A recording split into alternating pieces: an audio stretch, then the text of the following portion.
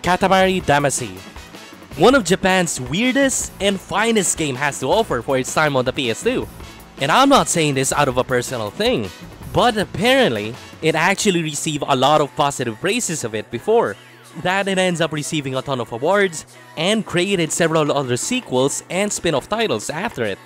Who knew that the rolling ball and the wacky parts of the game would end up creating a memorable creative game overall? But how exactly is the game that good? I grew up playing this game back then, and wanted to revisit this good old game on the PS2.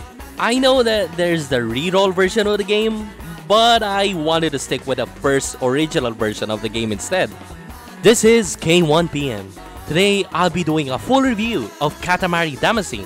I'll be talking more in depth about the game and pointing out the pros and the cons of it.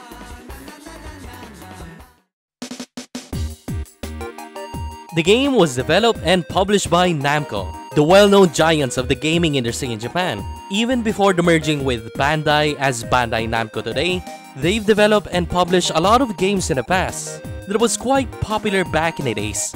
Now, Katamari Damacy on the other hand, had its fair share of fame for the PS2. It won several awards in Japan and North America. Unfortunately, not in Europe and Australia, considering the game didn't manage to make its release over there due to marketing reasons of labeled as too quirky, even though they allowed this game to even exist there in Europe. Although, I guess I could understand what they mean by quirky. If you've seen the game's intro video like this, you'd be probably asking yourself if you're high or something. But they should at least consider the whole game itself. They've been missing it out. The story of the game can be a bit weirdly funny in a way. Right from the very beginning of the game, an opening shows a giant man appears to be destroying the stars and the moon.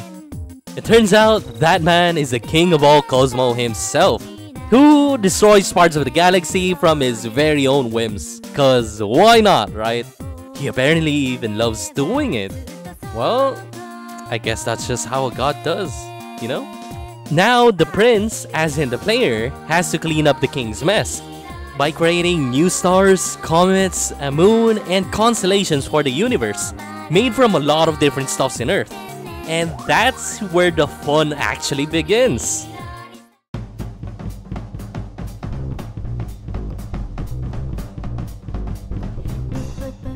The game is quite simple. As the prince, you gotta roll this ball called Katamari in order to collect a ton of objects around the area.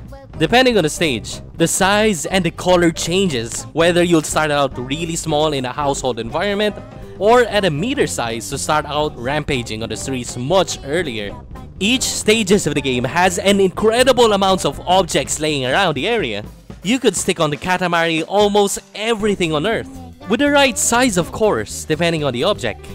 From those little pushpins, rats crawling around, and vegetables to pluck on, to buildings, islands, and even gods and clouds in the game. It's actually crazy how far the game actually goes. It ends up feeling like a game without any boundaries from how far I could go. Well, except at this point, but it's pretty much alright though. Especially considering how huge the place can be. Although, it kinda lacks a bit of variety when it comes to stages over time, that's for sure. The challenging part of the game is the obstacles along the way. They end up ruining my ball streak from a lot of different things that I encountered. Not to mention there are a few times I end up getting stuck in certain specific stages, at a specific size that is. This is a bit frustrating considering there is a time limit in between stages. But for most cases, it's pretty much alright considering it doesn't always happen. You can unlock the endless mode, playing the game without a timer to enjoy the moment. The downside, you can only get them when doing a great job at a specific stages. Personally, it wasn't a problem for me considering I've done a great job for most stages. But they should at least consider that option to be unlocked much easier for the other players to enjoy. There are also some other different challenges of collecting specific objects, like collecting a bunch of crabs on the Cancer stage or gathering twin pairs at a Gemini stage. There's also challenges like searching for the biggest bear possible. While the place is littered with traps around the area, they can actually be creative within the stages based on real-life constellations. With all the silly comments that the king makes throughout the game, it's actually refreshing that he appears on a regular basis, although his lines can be a bit stale over time. It kinda ends up being too repetitive in the end. But I do love his whimsical weird character that greets me in a different language on each of the different stages, while secretly does this weird sets of poses during in a game over part of the game. It's actually funny how he does these things while I'm playing the game. I'm still wondering where's the queen though. You can see the queen on the intro stage of the game, but I can't actually see her on the game itself. I'm not sure if this is a cut content that they've decided to pull it out. For most stages in the game, the king gives the player some presents, but always drops them on Earth.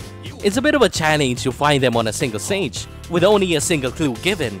The rewards of it, however, can be actually decent, having more clothes to wear for the prince to use on. You know, for just vanity clothes if you just wanna. It doesn't add any strengths or such weaknesses, but it's a plus to have it there. There's also the multiplayer mechanic in the game, where you could choose any of the character over here. I wish I could show the gameplay footage of it, but unfortunately, I can't for now since I don't have anyone to play with at the moment. But I've seen video clips of the multiplayer online, and it's actually alright I guess. It's a bit unfortunate how small the arena can be. It's not the best multiplayer kind of minigame they made over here.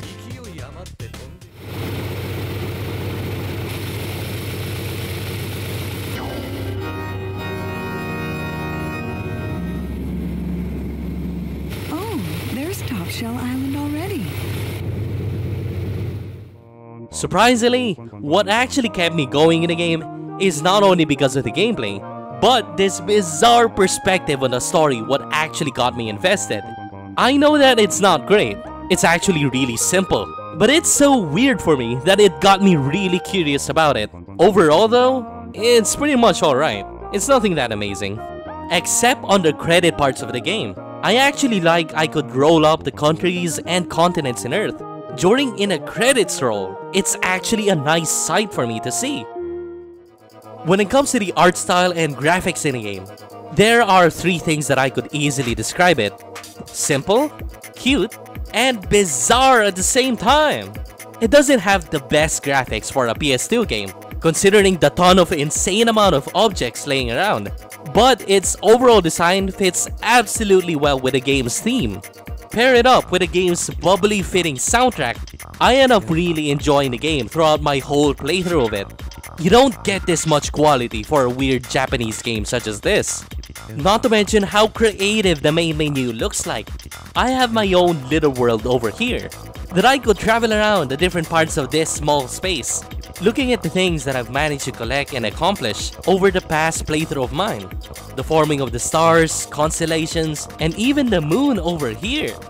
I was even surprised that the stuffs I managed to get on every part of the stage ends up having an actual 2D image rendition out of it. They've really thought about the game that much, and that's what you call quality. Despite how simple it is, they really top on the notch.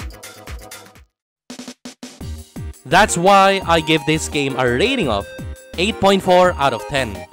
Usually when a weird game like this exists, it only ends up having an alright enjoyment out of it, polishing off the main mechanic of the game and then leaving out the rest of the problem. But Katamari Damacy on the other hand went farther from the rest of it.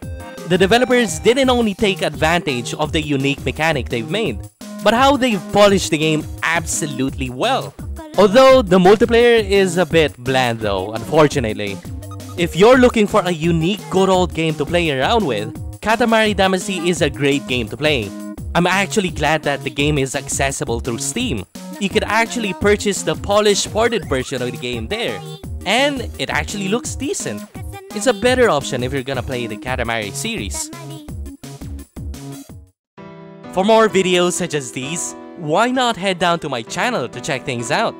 I do accurate game reviews of the past games, and some other new ones too.